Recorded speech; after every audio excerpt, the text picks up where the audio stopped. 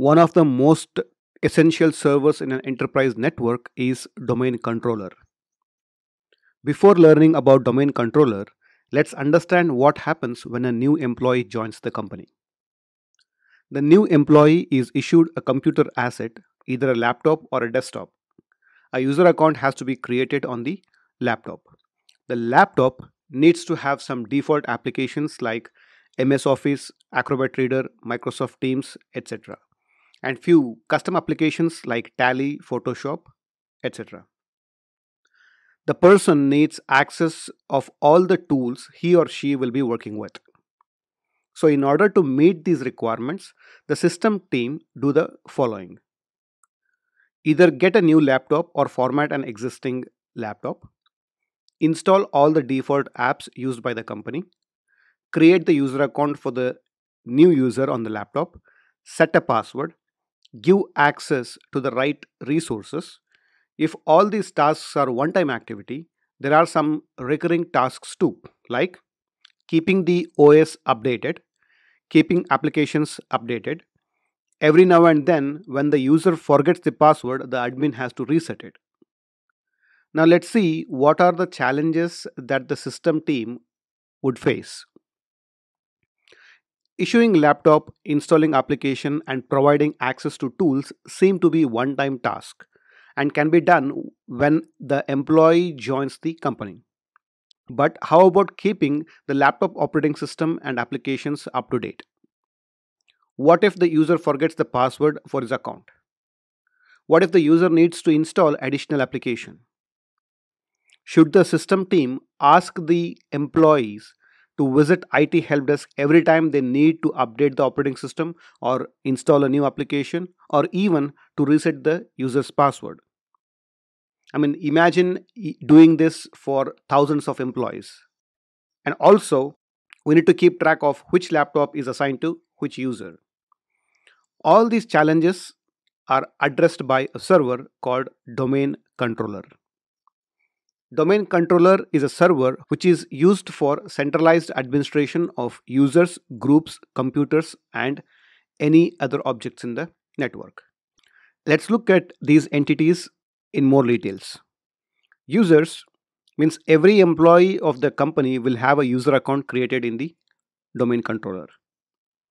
Groups means several groups like HR, engineering, sales, manufacturing will be created. When a user is created, he will be added to a appropriate groups. These are similar to our the WhatsApp group that we use. Next, we have computers. All the computers are linked to the domain controller. This will help in centrally managing them, like running updates and changing configurations. Objects. All the entities, including users, group, a computer, a file, or a drive, are called as objects. Now, you might be thinking, who develops these domain controllers? One of the most popular domain controller is Microsoft Active Directory. In fact, 100% of the companies I have worked with uses Active Directory. And as a consultant, I have worked with more than 120 companies. Alternately, there are some Linux based domain controllers as well. Now let's learn about the different functions of Active Directory.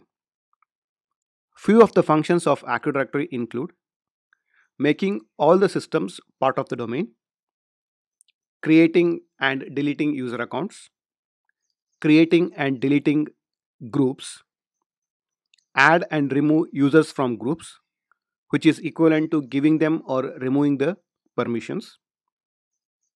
Password resets are done on Active Directory. Group policies are configured and pushed to all the systems in the domain via Active Directory. Now let's take a closer look at each of these functions. One of the functions of Active Directory is to add all the computers to the domain. Whenever a new employee joins, he or she will be given a laptop or a desktop. This system will be made to join the domain. Now that the new system is a part of domain, AD will be able to manage it. All computers will be made part of the domain. Because all computers are part of the domain, the settings on each of these can be controlled by domain controller.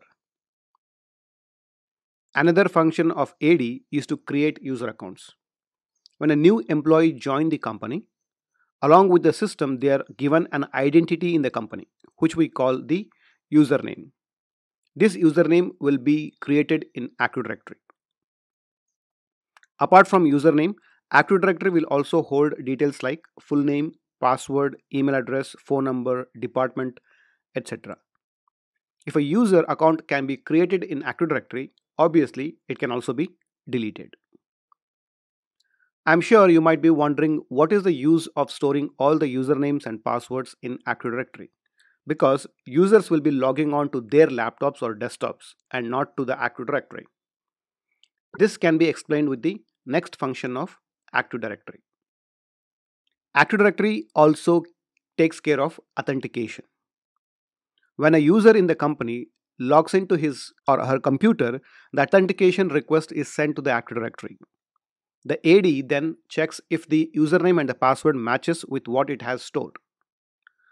If so, it will send authentication success message and the user will be able to log into his computer. If the username and the password does not match, then the user will be displayed the same error message. Isn't this great? Now, an administrator can easily know who has logged into what computer across the network. This information will come very handy during security analysis. Another function of Active Directory is to do password resets. When a user, say Bob, forgets his password, he will call the IT help desk. Help desk will log into Active Directory and reset the password for Bob. This new password is shared to Bob over the call. Bob can now log on to his computer using this new password. Now you might be thinking Bob's password is known to the help desk agent, which is not a good practice. That's why when the agent resets the password, he will enable a setting that will force Bob to change the password on his first logon. Another important feature of Active Directory is to create groups. Let's consider the example of HR team. Usually they'll be working on same application to manage the employee details, like an HRMS tool, human resource management system tool, or an insurance tracking tool, etc. They will be having access to certain websites which others in the company might not have, for example job portals. Like this, let's assume there are 30 different permission sets and privileges for a HR person in a company. So every time a new HR joins, we need to give him or her all these permissions and privileges. This would be a repetitive task. This can be solved by creating a group called HR and assigning all the 30 permissions and privileges to that group. Now, all the HRs are made part of this group. When a new HR joins, he or she will just be added to the group, thereby getting all the 30 permissions and privileges. Typically, groups like HR, sales, finance, support, IT, etc. will be created in companies. Another useful function of Active Directory is the group policies. Group policy is a feature of Windows that facilitates a wide variety of advanced settings that network administrators can use to control the working environment of users and computer accounts in Active Directory. Policies can be applied at different levels in a domain. It can be applied at a user level, at the group level, or an organization unit level. Some of the examples of group policies include disabling USB ports on systems, changing wallpapers on all the machines in the domain, restricting users from changing any system settings, ensuring users keep strong password, which is the password policy, etc. As we will learn in the future, various other applications will use AD groups to apply different level of privileges to different groups of employees. So let's recap the functionalities of Active Directory that we just learned.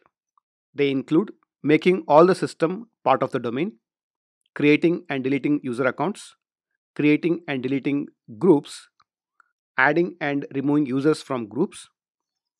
Password resets are done on the Active Directory. Group policies are configured and pushed to all systems in the domain via Active Directory. Before we complete this module on Active Directory, let us also see where Active Directory is placed in the network. Because Active Directory is a server, obviously it will be placed in the server LAN.